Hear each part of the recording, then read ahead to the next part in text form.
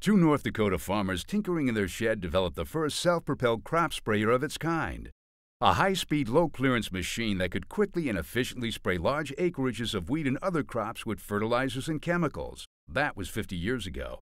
Called the Spra-Coupe, what they created was an odd-looking machine with an airplane-like fuselage and a small cockpit with dedicated controls.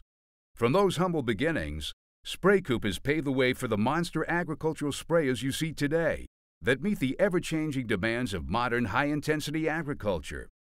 These sprayers have allowed farmers to farm more land more efficiently, so much so that today less than 2% of the U.S. population produces food and fiber for the remaining 98%.